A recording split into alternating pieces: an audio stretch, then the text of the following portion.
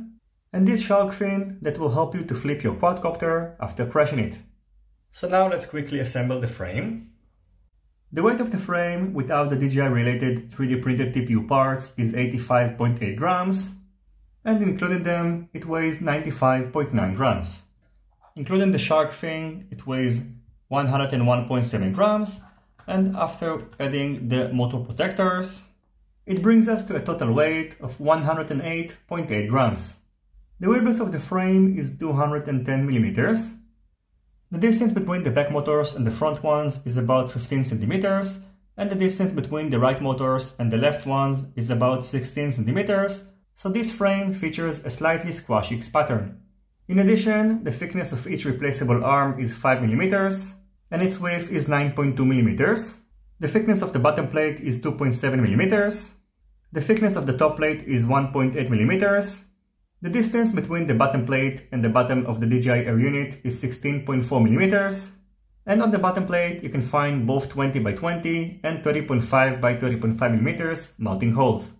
In order to assemble the DJI Air unit, I recommend to first of all insert the DJI antennas into their position, then mount them on the standoffs, then place the Air unit into its mount and secure the connectors of the antennas, mount the DJI camera inside the aluminum side plates, put the top plate, and finally don't forget to protect the lens of the camera.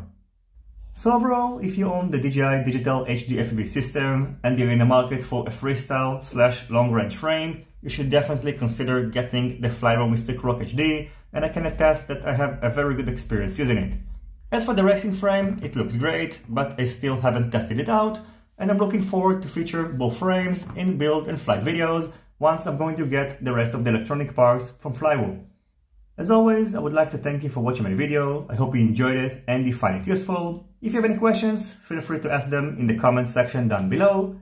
Don't forget to leave a thumbs up if you like this video, and consider subscribing to my channel and hitting the notifications bell if you're not already subscribed. See you in my next videos, and goodbye.